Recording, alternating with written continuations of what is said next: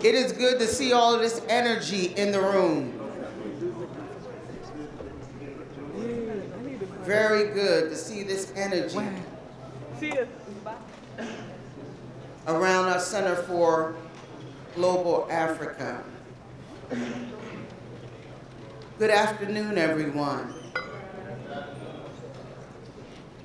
My name is Professor Leandra Casson Marshall. I am the Outreach Director and Research Analyst for the University Center for Economic Development and International Trade. Also, I'm an adjunct professor in History, Political Science, and Philosophy Department, as well as in Global Societies. And I am tasked at being your moderator for this particular panel. Our topic is development opportunities for U.S. businesses with APRM member countries. Our panel members are the following: Minister Defallah, APRM Chair of Focal Points; Dusty Baker, baseball legend and businessman, Kool-Baker Global; Dean Michael Casson, DSU College of Business; Ms. Zemini Laku, Special APRM Advisor.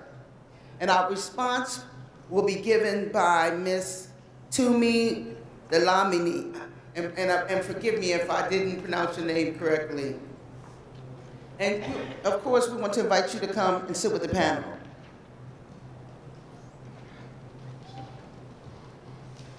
We will first have introductory remarks by each of our panelists on this topic.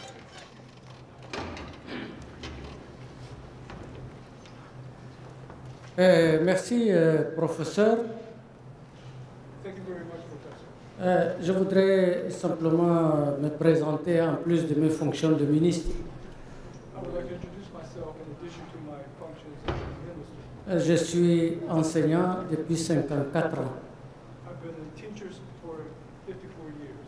Donc, j'ai monté toutes les échelles de l'école primaire en brousse jusqu'à l'université. J'ai occupé toutes sortes de fonctions de direction, de postes de membres du gouvernement et de conseiller du président de la République. And I've had all types of posts from the bottom of government levels to the higher government levels, including minister. Voilà, je voudrais simplement dire que lors de la session tenue du 21 au 26 août 2016, I would just like to say that in the session that was held from the 21st to the 26th of August 2016 à Nairobi, in Nairobi, les chefs d'État avaient adopté l'étude de 12 goulots d'étranglement présentés par le président de l'Ouganda, M. Yoweri. There was 12 obstacles outlined during this conference by His Excellency Mr. Yoweri Museveni Kaguta, President of the Republic of Uganda. Et il y a 12, je ne vais pas vous les citer. There are 12, I will not give them all. Mais simplement 2 ou 3, par exemple, la désorientation idéologique. I'll give you 2 or 3, starting with ideological disorientation. La faiblesse des États. Weakness of national government bodies. La petitesse des marchés. The small markets. Le sous-développement des ressources humaines. Underdeveloped human resources. Le sous-développement de l'agriculture. Underdeveloped agriculture. Le sous-développement du secteur des services. And underdeveloped service sectors. Etc., etc. Etc. Et lorsque nous, Africains, nous rencontrons, and when we as Africans meet avec notre diaspora afro-américaine, with members of the African American diaspora, je voudrais simplement vous attirer un fait. Tout à l'heure, j'ai demandé à Madame l'ambassadeur, quel est le nombre de la population afro-américaine? Elle m'a dit 50 millions. I just wanted to find out something, and I was told that there were 54 million African Americans. 1 million diaspora africaine. And 1 million from the African diaspora. Donc 41 millions d'Afro-Américains et 9 millions d'Africains, ça fait 50 millions. C'est l'équivalent des 6 États de la CEMAC. Le Tchad, le Cameroun, la République centrafricaine, le Congo, le Gabon et la Guinée. And the total of Africans and African Americans comes out to the population of 6 countries, including Chad, Congo, and Gabon, among others. Donc, de ces difficultés, les chefs d'État les ont étudiées, ils ont pris des décisions et ils ont confié la poursuite de l'action au secrétariat continental du Maïek. So the African leaders and heads of state studied these problems, and they gave a charge to the APRM Continental Secretariat to come up with an analytical report. Alors, la question qui nous est posée, The question that we were asked was, c'est quelles sont les opportunités what are the opportunities lorsqu'il s'agit de nous, Afrique, avec l'Amérique à travers sa diaspora ou simplement l'Amérique à travers ses institutions. Yes, what are our possibilities for opportunity between Africans and African Americans and Africans and other members of the African diaspora?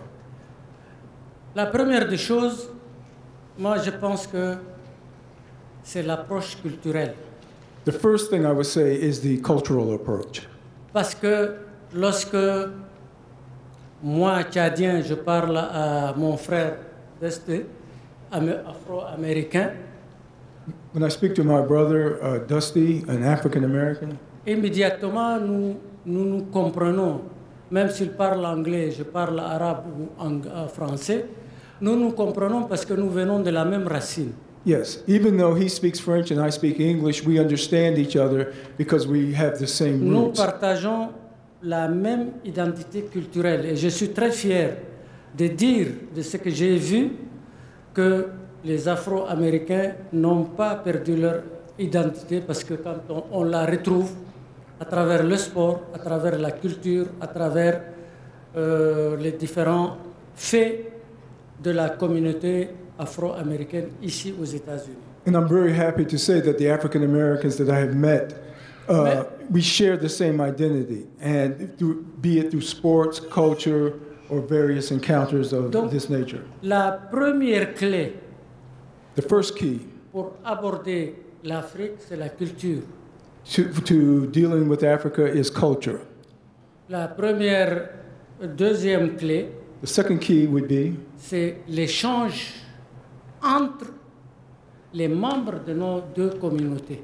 would be exchanges between our 2 communities. Quand j'étais jeune, dans les années 61, When I was Nous young in avons- the 70s, reçu la première cohorte du corps de la paix we américain. received the first cohort of the Peace Corps in Africa. Il n'y avait pas de Noirs et ça nous a révoltés. On avait demandé à ce que s'il y a des corps de paix qui viennent au Tchad, il faut qu'il y ait un membre de la communauté afro-américaine. Et ça a été fait.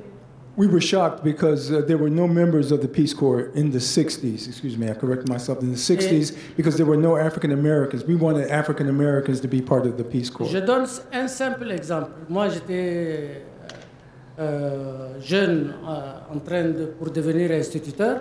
I was young, studying to be a Et teacher. c'est un jeune afro-américain du Michigan, William, A qui young a African American. introduit le basket en tant que sport national chez les filles.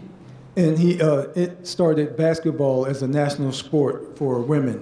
Et comme ça a été accepté rapidement, la télé, les objets électroniques qui viennent des États-Unis, la musique, l'athlétisme, on se mesure aux images des Noirs américains. And because of communications devices such as television, radio, we were able to compare ourselves to what was going on in America. Cependant, il faut se dire la vérité, vous êtes américain. Nonetheless, we must tell the truth because you are Americans.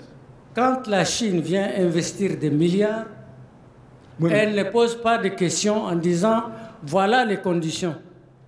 When the Chinese come to invest billions of dollars, they do not pose conditions on this money. Ils viennent et disent bon, qu'est-ce que vous avez? Ils disent non, on a le pétrole. OK, 10 milliards, je suis prêt. Okay, what do you have? For example, we have oil. Okay, here are $10 billion for oil. Mais quand c'est le gouvernement des États-Unis vient, les investisseurs viennent et disent quel est votre état législatif en termes de tel droit, en termes de tel droit, alors qu'on a la loi sur le pétrole et machin, ils passent dans des conditions politiques de gouvernance. When Americans come, they ask us about our government system and how we run things, and so they put Si vous-même vous dirigez, political conditions dans un on gouvernement, dealing with Africa. vous êtes dans un gouvernement africain où tout est urgent. If you are a member of an African government where Les everything is Chinois an mettent emergency, 10 milliards pour forêt, faire de la recherche, forêt, produire, exporter. Et ici, il y a les conditions, il y a tel article, ça, il y a tel, il y a tel, vous choisissez qui. Moi, je choisis celui qui me donne 10 milliards tout de suite. Parce que demain, c'est les emplois, demain, c'est les fiscalités, c'est l'argent qui rentre dans le trésor pour faire le développement. so if you had the choice between $10 billion just given outright or aid given with conditions, which would you choose? I would take the $10 billion because there we can build schools and develop our country. Alors, je pense qu'ici, le rôle de la communauté afro-américaine est très important. I think that the role of the African American community is very important Parce que vous êtes nos frères, vous nous parlez le langage de la vérité. because you are my brothers and sisters, you speak the language of truth. Pour nous dire, non, ça c'est ici, frère, ça ne marche pas. On fait ça comme ça, on fait ça comme ça. Vous nous aidez à nous élever en termes juridiques, en termes de droit, en termes de développement. So you can be helpful in explaining your laws to us. So you could tell us, no, it's not done this way here, so that we can get through the bureaucratic red tape much more easily. Et notre jeunesse est prête à vous écouter. And our young people are ready to listen to you.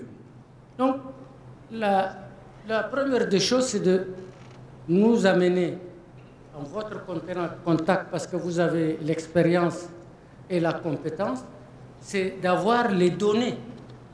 The first thing that you have to do, since you have the contact, is to give us data, information. Et ici, nous avons par exemple discuté avec le professeur Ezrah sur la possibilité de venir au Tchad, de nous aider à dresser la carte minière du Tchad.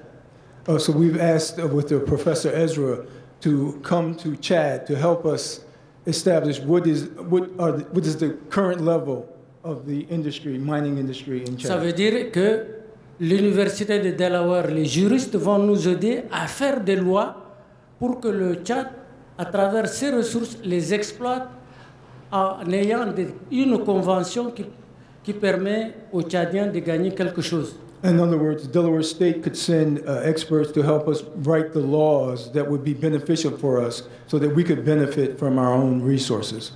Donc nous, on est je dis déjà à Ezrah, dès que nous recevons l'offre, immédiatement nous allons décider d'inviter l'université de Delaware de venir pour nous aider justement à faire cette carte des richesses minières du Tchad. So, as I was saying to Ezra, as soon as you make us an offer, we will have you come to Chad and set up the mine mapping resource chart. Là, ça veut dire quoi? What does this mean? Ça veut dire qu'avec vous, nous allons bâtir ce que moi j'appelle le contrat de confiance. With you, we will establish what I call the contract of confidence. Et nous, nous sommes, en tout cas les Tchadiens, nous sommes le gardien de l'accord Mayer Université d'État de Delaware. And as Parce que c'est signé chez nous. we have an agreement with Delaware State University that we have already signed. So the framework is in place.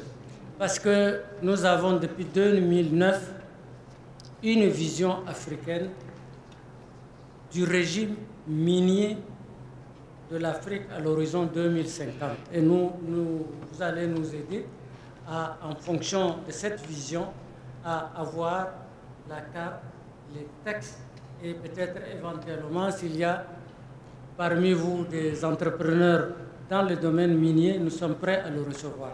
And since 2009, we have established the mining industry set for the horizon 2050. And we would like for you to come and help us establish the laws and the structure for this. Enfin, deuxième opportunité dans mon propre pays. Second opportunity in my own country. J'ai vu en venant ici votre climat, les températures dansent le cha-cha-cha. I've seen the weather here in this state. Ça fait tantôt c'est froid, tantôt il pleut. Nous, on a Sometimes it rains, sometimes 365 it's jours cold. de soleil. We have much sun in Africa. Vous avez l'expérience de l'énergie solaire. You have experience with energy, solar energy. Donc vous avez la technique, You have the technology. vous avez les ressources. You have the resources. Nous, on a le soleil. We have the sun. Donc, ensemble, essayons. So let's work together. Et donc, voilà ce que je tenais à vous dire. That's what I wanted to Mais say to you j'insiste today. But I insist on this following point. sur le fait de la culture. I insist on the existence of culture. Dans les années, quand j'étais jeune, je n'avais pas perdu ses cheveux. When I was young, I still had hair then. Donc, j'ai dansé avec la musique de Kool. I danced to the music of Kool. Et tout à l'heure, il y a le Commodore qui était là.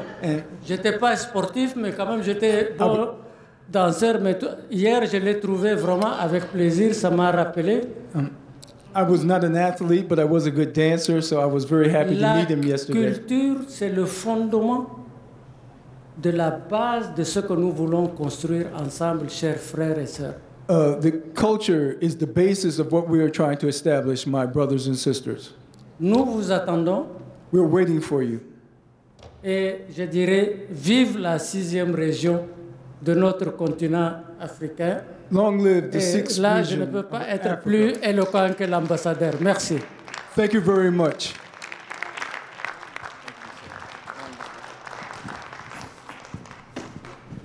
Good afternoon. I'm Dusty Baker, former baseball player and manager for almost 50 years. I come from a very proud African-American family whose mother and father were in charge of the NAACP in my town of Riverside, California. And I was in the junior NAACP, which I didn't really realize the importance and magnitude of that when I was a kid. And then my mom went back to school, taught African studies in Sacramento, California.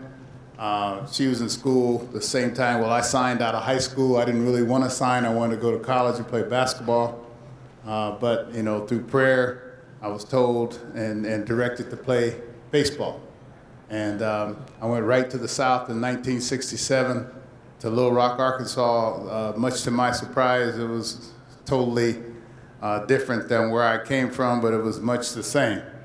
Some of the surprises that you know, I endured at that time, you know, I shouldn't have been surprised. Then I sent my sister to South America to be a missionary at an African village in Colombia, in Palenque. And again, you know, this all added to, you know, to the pride that I was given by my mom and my dad, and I'm trying to pass it on to my kids and pass it on to the young people that are out there, you know, today. Life hasn't been easy, but it was a wonderful journey and a wonderful life. And every time I would get fired from a job, I try to be like my dad and think about what my dad would do and start a new venture. And my first venture, the first year I was fired, and we had just won a division, And so as an African-American, I was always told by my mom and dad that you have to be twice as good to accomplish the same thing that, the white Americans would. And I learned that you had to be 3 times good, because no matter what I tried to do, no matter how good I did, there was always something lacking. And so I turned my energies to, I was a grape grower. I still am a grape grower. Very few African-Americans in the wine business. I don't drink a lot of wine, but I make wine. And then the next time I was fired, that's when I started a Baker Energy team. My first venture is Baker Family Wine. Then I started Baker Energy team, and then I fully solarized my house. I have a solar well, solar pump, solar ground mount, a roof mount, carport, instant hot water. I was trying to figure out a way to leave a better carbon footprint for my kids and their kids. And so I went to a conference, and the conference was called the Roth Conference, and they take people public, and they're in the energy business. And there were about 5 African Americans there out of 5,000 people, and very few women. And then I realized, hey, man, this has been the same thing as most of my life, that this industry needs me and I need the industry, and hopefully I can pass on to others what was given, to me. Again, I got out of the game. I was forced out of the game. Then I got a call from Kool, and I had never met Kool before. And so this brother says, hey, man, this is Kool. I said, I'm cool too, so who is it? And so he says, yeah, man, Ken Griffey Sr. is my cousin. And he says that you have an energy company. And I said, yeah, I got an energy company. So I says, I still don't know if this is cool. So I said, man, you got to hit a tune or something and let me know that this is really cool. I forget what he starts singing on the phone. And I said, okay, man, this is cool. And so, we talked about things. He told me he had been to Africa a number of times. I had been to Africa once with Dr. Ezrah Aharone, and that's how I first went to Africa, even though my mother's been to Africa probably 25 times probably. And that was my first trip there. Ezrah said, Dusty, we want to get you involved. Kool and I talked. So we formed first, my daughter does all my logos for, my different companies. And so she said, Dad, what do you want? I said, well, I'd like some African colors in my, in my logo. She says, well, what's it going to be called? And I said, well, Kool wants to call it Baker Kool. But see, I've been called Kool-Baker all my life. So that's why we changed it to Kool-Baker. But, and it's called Kool-Baker Global. And, we do, we do need some help. Because, economically, this is a heck of a venture. We don't have the money that Shell has or Standard Oil or whoever has this, exploiting Africa. But, we're going to get it done. And we're going to get it done whether it's LED lights or solar, street lights. We realize that, the economy needs it. We realize that the water system needs it. The kids are getting further and further behind in the technology world, and you can't have technology without electricity. So I just want to say thank you. It's a tremendous honor to be here today. My mom, I'm still, her little Dusty, and so my mom's going to be extremely proud to know that I'm affiliated with you, and thanks for having me. Thank you. Well, Dusty, I think I may be in the same shoes because my mother, who is extremely proud of me as well, and she is actually sitting in the audience, and I'm still her little Mikey. So, right. Yes, it is. So, and it's interesting because I heard the minister here from Chad, my colleague on the panel, state that when he was younger, he had hair. And then I looked at the panelists and I said, I must be the oldest panelist up here. So I'm the only brother without hair. So hello, everyone. My name is Michael Casson, and I am the Dean of the College of Business here. But interestingly enough, I'm actually from Dover, Delaware, and that is interestingly enough because many people are surprised when they hear that. One of the things when I went away to college, when I finished my graduate work, I said that I wanted to come back to Dover, come back to my community, come back home to begin to figure out ways to best empower my community.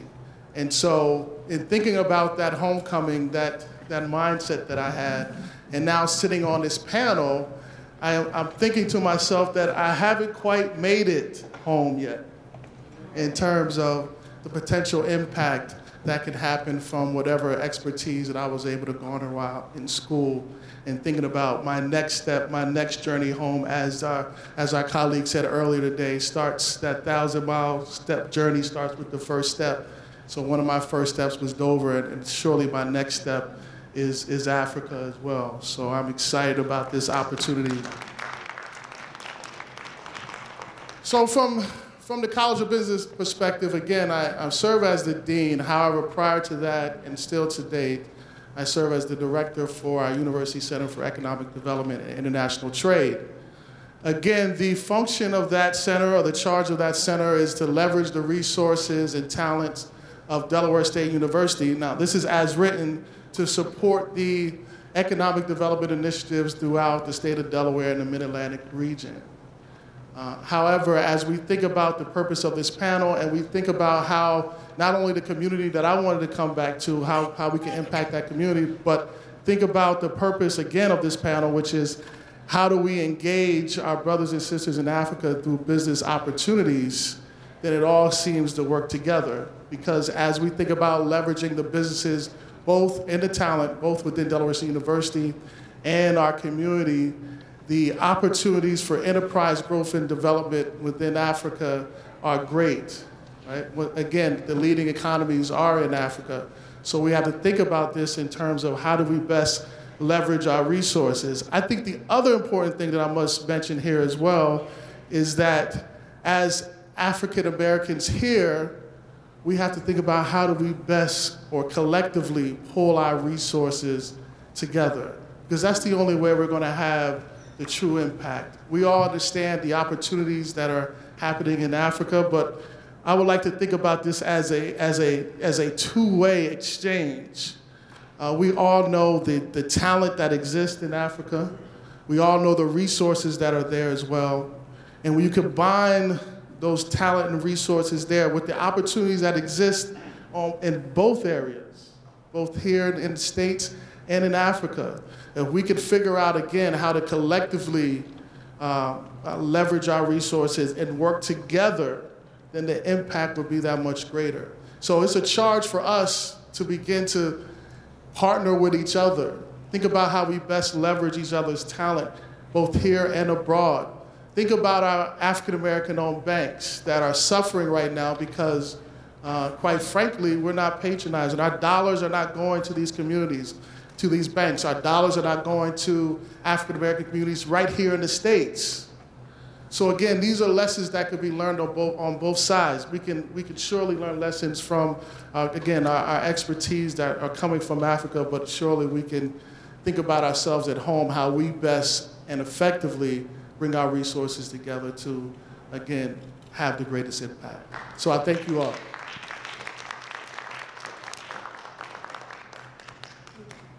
Hello, everyone. My name is Zamanai Lako. I'm originally from Ethiopia. It's really a great pleasure to be here. I went to school, undergraduate and graduate school here in the US. I came when I was 19. And something that reinforces the effect of the demonization of Africa. There is an incident when I was a freshman woman in college. A young white boy came to me and he said, Zamanai, oh, you are from Africa? I said, yes, I am. Do you live in a tree? I said, yes, I do. I was quite arrogant when I told him that. Yes, I live on a tree. Do you have pet animals? Yes, I have an elephant. This boy was tall and broad. So I told him, and he said, what do you call him? I call him Bob. That was his name. The kid didn't think twice. He ran across the hall and he announced to everyone that I live on a tree and I have an elephant pet. His name is Bob. All my African friends laughed at him. The others didn't get it. So this is just a very simple example to say the kind of imagery that has been created about Africa and Africans. And that this systematic demonization is continuing to this day. And it's going to take us quite a long time and a very, very serious effort to battle with this every day. A very recent example is, you all have heard in the news, the doomed Ethiopian Airlines flight, where quite a number of people from all over the world perished. The audacity of New York Times and Washington Post to attribute blame to the incompetency of the pilots. First, they blamed it to the Ethiopian Airlines. Second, they blamed the pilots. The pilots were highly educated. It has one of the best schools in Ethiopia. It's not only for Ethiopia, for the region. And that airline has been functioning for more than 70 years. And by the way, thanks to Black American brothers who helped to set up that airline after the model of the TWA. But it has kept it. So what I wanted to say is the Ethiopian Airlines CEO stood out and he said that New York Times, Washington Post have absolutely no basis to defame. And I heard they might be even fighting a lawsuit against the defamation. And this is something that we cannot let go because they want to perpetuate that Africans are incompetent, they don't know what they are doing, and this and the other. And so this battle, I mean, this working together, both among Black Americans, African Americans here, and the African American community in Africa, will not be very easy. We should not have any illusion about it. It's going to require a lot of commitment, a lot of hard work. That's what I learned through the decades of my work with the United Nations. I worked in the United Nations system for many years, where we were developing development decades for Africa. But in 2000, President Mbeki and President Wade of Senegal decided to change the narrative of Africa. And they decided that they were going to come up with an African development plan, which is called the New Partnership for Africa's Development, of which also the APRM emerged, the African Peer Review Mechanism. That development plan has a very rigorously developed sectoral plans. There is infrastructure, there is water, there is electricity, dams, there are education, health, agriculture. And I want to refer back to what our CEO mentioned earlier, that the past cooperation between Africa and Ethiopia has been very sporadic and individualized. I think the institutionalization of this relationship is absolutely detrimental for the success. And what we mean in terms of opportunities for development, yes, there are opportunities, but I think if these opportunities, if the business community here links with the business community in Africa collectively, and NEPAD has two very important groups. One is the NEPAD Business Group, and the other one is the African Business Roundtable. These are organized businesses who focus on opportunities within Africa. And I think also for any project to be successful, because it's not a straight line to function in Africa, countries are still working through like the APRM, through improving corporate governance, rules and procedures. It will be very difficult to navigate for an outsider. So it's important to partner with local business people who know the terrain. And I think this important initiative, the partnership with DSU, opens up this institutionalized relationship and avenue for both the Africans to learn so much from here, and for like Americans, African Americans, to be able to invest. And I think the most important component out of this is also knowledge is power. Know the terrain, know the place. APRM produces excellent reports, and those reports can actually give you a lot of information about what is going on in that country. I would say that I look forward to interacting with any one of you if you have any questions. Thank you.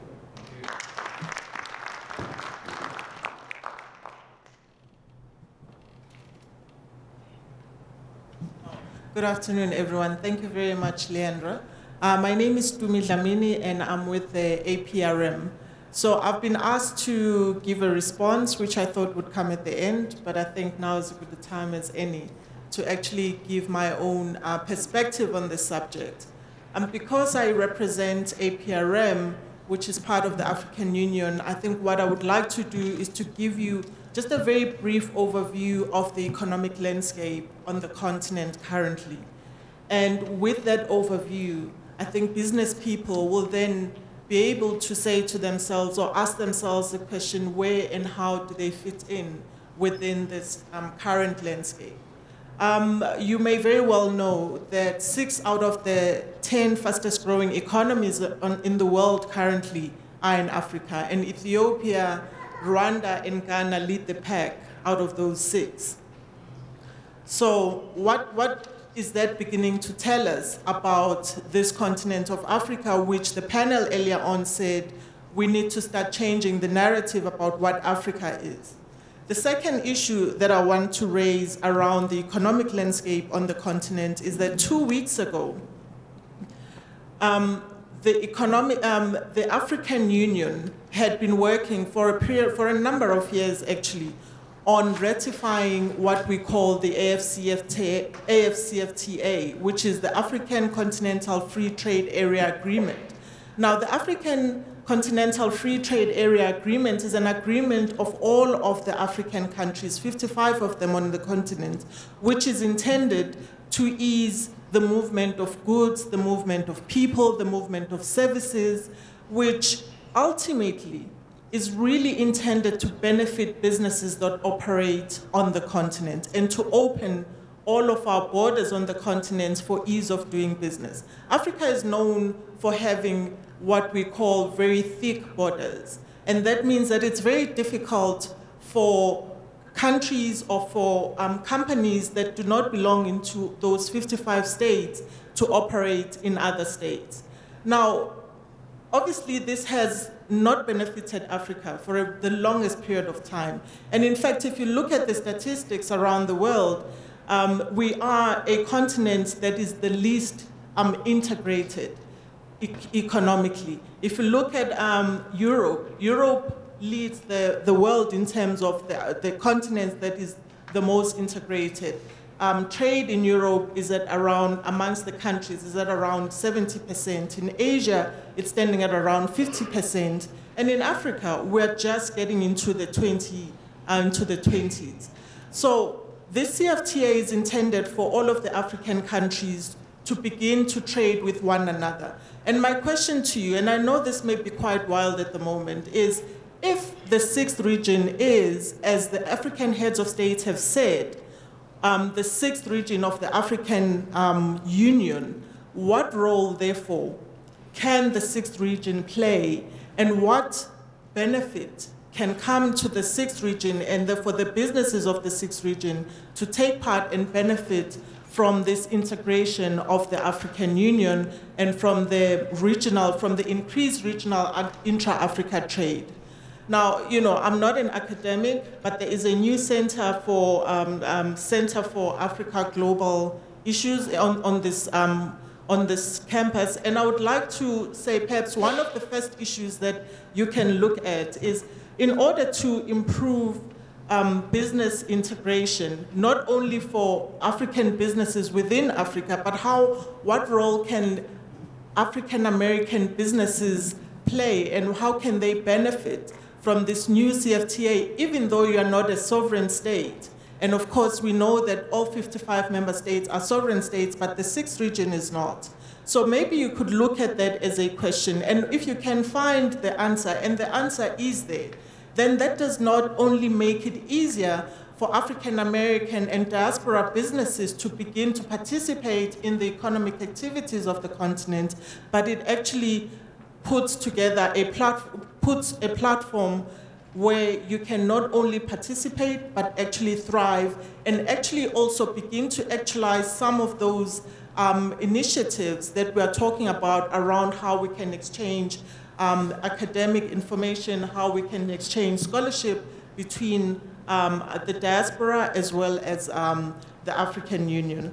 The other point that I would like to raise on this is, milestones tend to provide us with very significant opportunities. So whether it's a birthday or whatever milestone we're reaching, and those milestones tend to give us an opportunity to also pause and say to ourselves, how have we been doing? And this being the 400th year of the 400th anniversary of the transatlantic slave trade, I would like to say that let's also use this year, 2019, to also not only define the manner in which the narrative has been conducted around who and what Africa is, but let us also use the platform and the milestone of this year to say, going forward as Africans, how do we collectively begin to also work together? I think I've heard from Michael Casson and also Zemenai next to me talking about the importance of acting collectively. In my past life, in the job before this one, I worked for a trade association. And I came across and used to work with business groups from this country, such as the American Chamber of Commerce, the Corporate Council on Africa. And not once did I come across, at that level, did I come across a Pan-African business Chamber of Commerce or a business grouping that represented the diaspora seeking to work on the continent. And that to me, even though at the time, because I was working in the American Chamber of Commerce, it bothered me quite a lot. But within the context of this particular conversation, I think the question that we need to ask ourselves, and most especially the African diaspora in the Americas, is why are we not working together? And perhaps this year, whilst we celebrate and commemorate the anniversary, then this is the year that we begin to form these alliances. And the African peer review mechanism is in place to assist you and to actually assist you to navigate all of the landscapes within Africa if we can come together and have a collective approach to how you work on the continent. Thank you.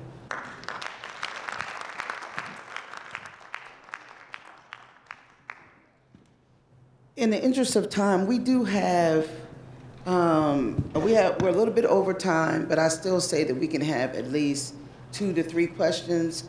That is one of the reasons why I wanted you to give your response, because I knew that she would prompt us to really think about, the initiatives and really get our mind really thinking about those ways that we can come together, that we can connect.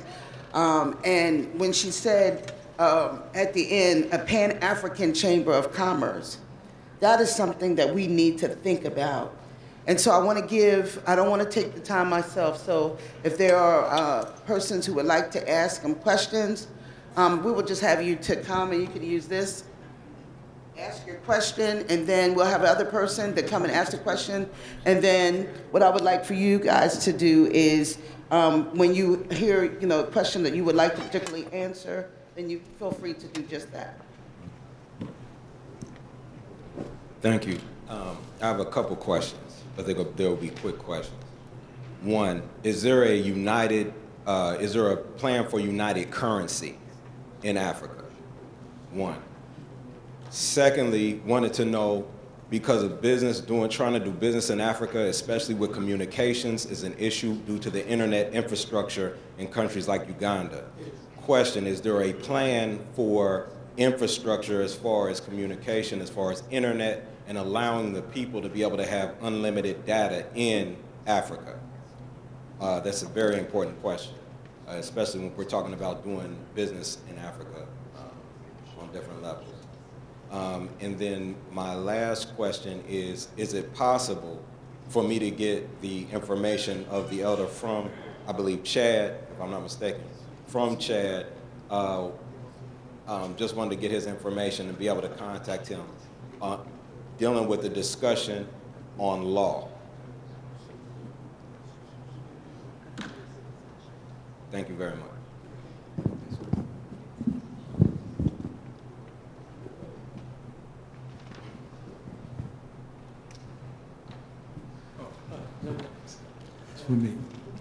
Je vous remercie, mon cher frère. Thank you, my dear brother. Nous sommes en train de mener toute l'opération We are in the process of sous carrying out l'autorité operations du secrétariat général du MAEP. over the General Secretariat of the ARPM. Dès lors que le MAEP, le secrétariat général est saisi, il nous saisit As soon as this body meets, sur tout problème d'ordre juridique, de problème de contact, de problème quel type, dans quelle région nous devons aller, quel type de carte que nous devons réaliser, parce que moi-même, je suis géomorphologue. Donc voilà, nous sommes sous l'autorité du secrétariat général et nous allons réagir dès que nous recevons une lettre du secrétariat continental. okay, so when the Secretariat convenes, it will deal with all sorts of problems, dealing with mind mapping and also legal jurisdiction problems. And as soon as this convenes, we will be able to proceed in the manner that you indicated. I just want to make a couple of comments regarding the united currency. There have been attempts, particularly in the southern region within the preferential trade area, PTA, and the Comesa region to have they have tried it, but it has not taken off. But it is in the plan. It would probably take a few years, but it will come through. And in terms of communication, one of the major projects, which the NEPAD framework that I mentioned earlier, is to have a fiber optic infrastructure all over Africa. That is in the process already. It has been started. I don't quite know exactly what stage it is, but it's there. Okay, thanks. And then also, just in addition to what Zemina has spoken about, with regards to infrastructure, data accessibility, roads, and so on, you know, there is an agency of the African Union called NEPAD, which is currently in the process of changing its name to the AU Development Agency.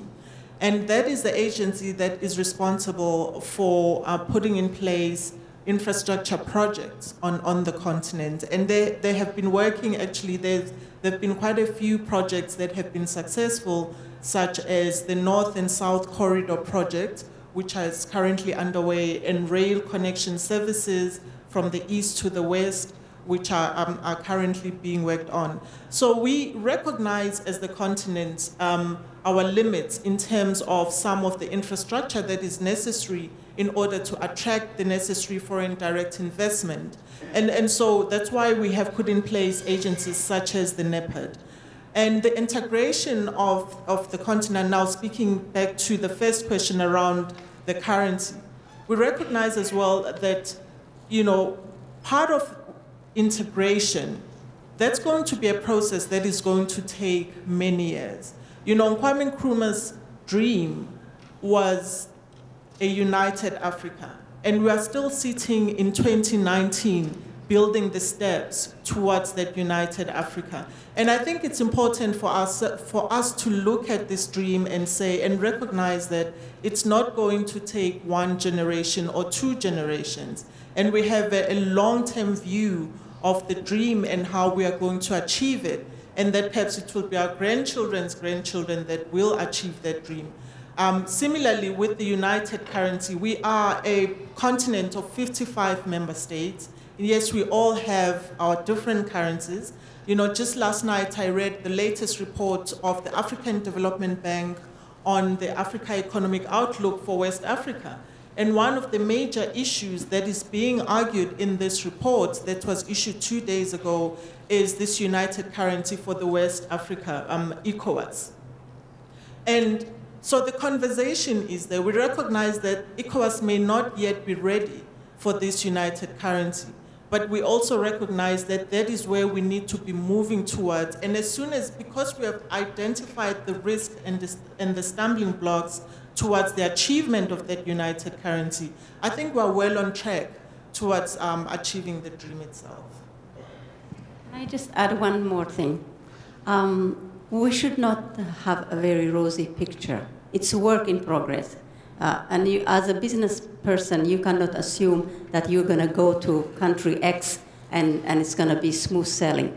So when you are committed to work with the problem, to try to solve it and to go along and grow together.